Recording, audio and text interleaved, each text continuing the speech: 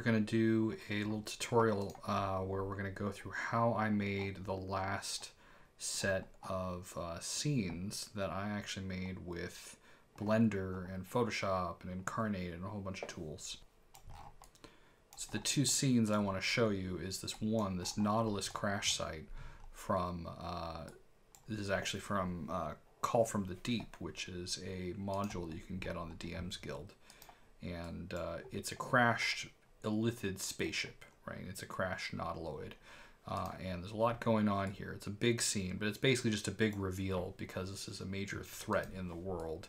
And the players start not really knowing anything except that there's probably some illithid involved, some mind flares, and I've got the interior here, which they explored. I hand drew that. I'm not super happy with that, how that turned out, so that's kind of inspired me to learn a little bit more about Blender modeling and whatnot. But let me hide this and move it aside. So what you've got here is, you know, some incarnate background with a foreground element. It's a big prop, something that's more complicated than what I would really be comfortable hand drawing. But what I was able to do is just go to Google and say, you know, Nautiloid STL. Right, and so I went to the looking for Lithoid Nautiloid STL. Usually it's like the very first link. You know, this stuff is so easy to find. And someone printed to My Mini Factory where somebody had kit bashed. So it's actually this.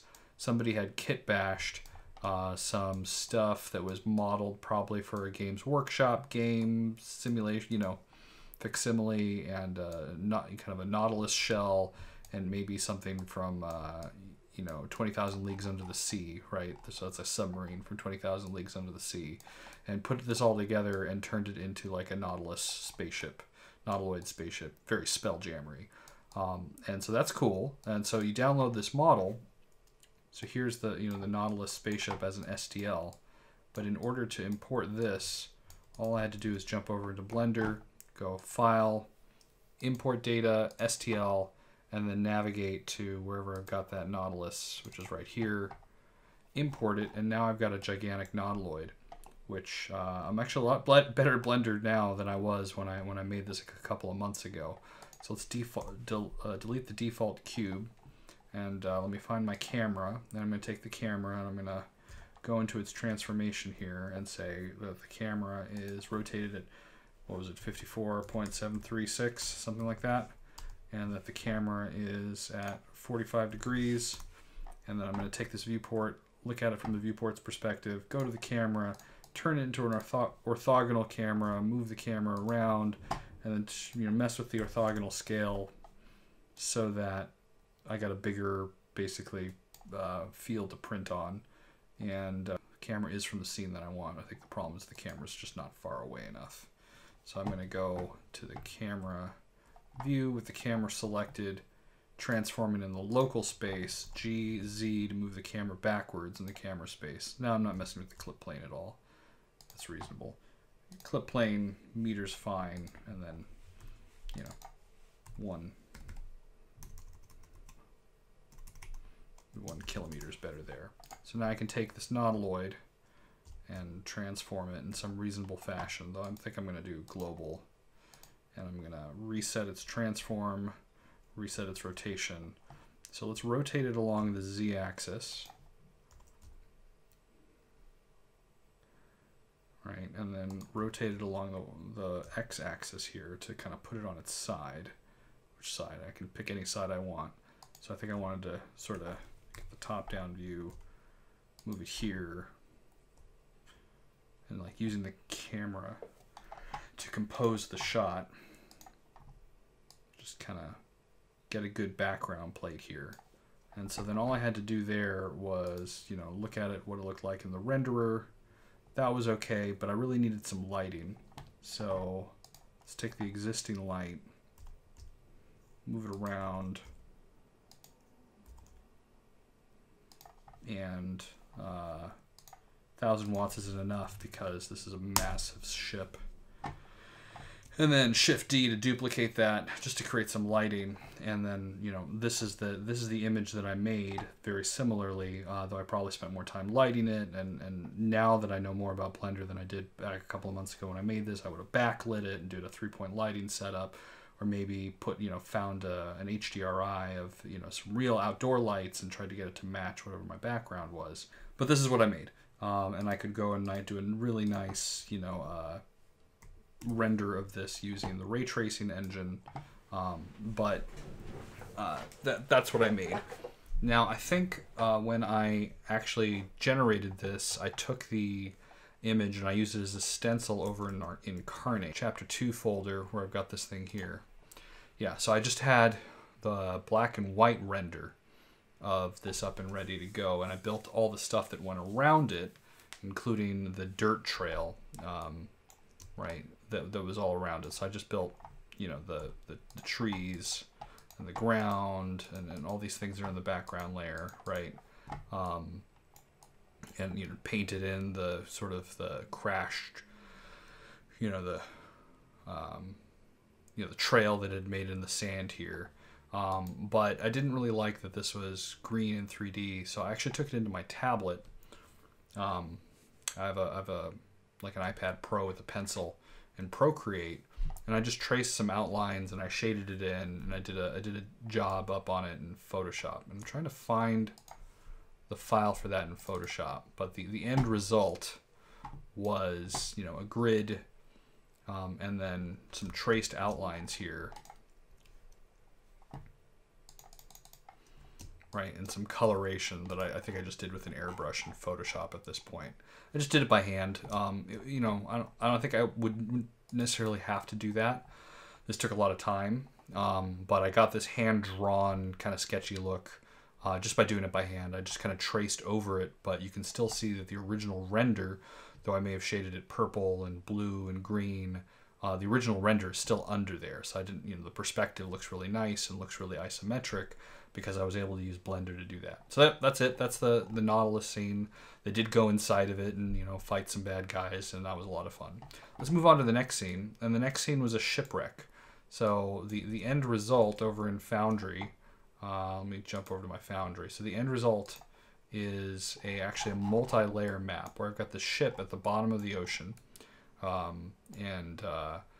You get some God rays, right? The blooming light rays coming through the water, and I've got all 4 decks of the boat up and going. So I've got, here's the back castle of the boat, but there's a door, and you can get into this wizard's sort of chambers here, though of course all of his stuff has fallen down. So there's some epic isometric tiles that I used just in Foundry as tiles for some props. I think this turns into a mimic, or there's a bed in here. Something in here turns into a mimic. I can't remember what. And then I've got a render of this is actually Vecna from MZ4250, but I'm just using him as a wizard for now because that works just fine. And then I've got props, a giant crab. I've got all this stuff going. But how did I make this? Well, you can see I'm using the same technique. That's a 3D rendered boat. And I went with a tablet and I kind of cartoonized it a little bit and drew in some layers there. But the light was new, right? The light and the water was new. I'm still messing with how to do that. I went to a tutorial on how to do an ocean box. So I went to this tutorial from Obi-Wan, and he had information on how to build the light texture for that.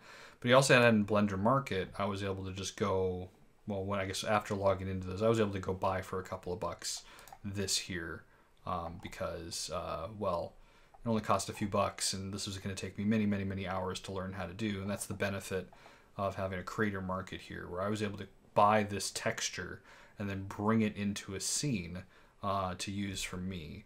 So then from there, I messed around with a bit, and I found like a model for 3D printing, right, of a pirate ship, and assembled it sort of in pieces of the STLs of all the different decks that came apart, which was really nice because then I could easily do what I wanted, and that's an MZ4250 Kraken. So this is just a shot that I made for my Instagram as a test. But then when I put it at the bottom inside the water and put the camera inside the water so that the index of refraction of the water didn't sort of distort it too much, I got this really beautiful light coming in of the sort of the volume rendering of the water and the light and the caustics. The sand texture is not great, and there's a seam there because I think that's actually the edge of the water, and this is it the water reflecting back in because it's sort of like self-reflective due to the index of refraction. Not the greatest simulation, but I got this working. This isn't the greatest, you know, the boats in my world don't have cannons, so it didn't make sense that it had gun ports. So I just kind of told my players to ignore that. But when I put it together in Photoshop, it worked great. So I think in Photoshop here, this is the actual composite of the different layers. So let me go through the layers. So I've got all 4 rendered decks of this laid out in this layer, but then I've got the like a brightness and contrast modifier so that it like looks a little bit more blue and a little bit more under the water. And I just kind of did that in post in Photoshop. And then there's also this this background line work that I imported in as a layer from Procreate, and I just hand drew that. And then you put it all together, and I was able to rig in Foundry. Let me go back over to Foundry, and I was able to rig in Foundry and rig all the walls, right, so that the players would have to explore this layer by layer.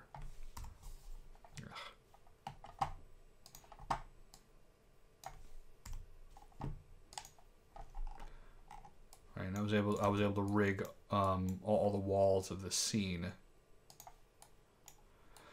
including, you know, the alternate entrance that the players did decide not to go and take out this huge group of Sahagwan and go through the main entrance. They decided to sneak around back, and they picked one of these windows to come in, and then dealt with the giant crab, which was fun. And so that was a bunch of good fights. They almost got killed by the Sahagwan Baron. This image I think is taken from Pathfinder. I just grabbed it off Google for, yeah. And you know, they had a bunch of rolling fights, but like right around here was the kill spot because they ended up having, you know, aggroing half the dungeon. And I thought this was a creative scene, you know, a little bit neater than a dungeon. I changed the layout based on the materials that I had, but it turned into a really fun fight, and I think the players enjoyed it. It was kind of the first test of using 3D stuff from Blender in the game. I thought it went okay. I just, if I were to do anything differently, it would be to actually use more of an isometric grid and think about how this was room to room, and, you know, would you aggro the whole dungeon? And that was a bit of strategy, and they had to think through that. So I like that. But I think inside the actual rooms, I would do more by having some of these you know, crates aligned with the grid and make it clear how much room they had to navigate. Sort of the 3D combat is still tough, so I'm going to have to work on, you know, some of the dungeon design to figure out that. All right, fun stuff. Thanks, everybody.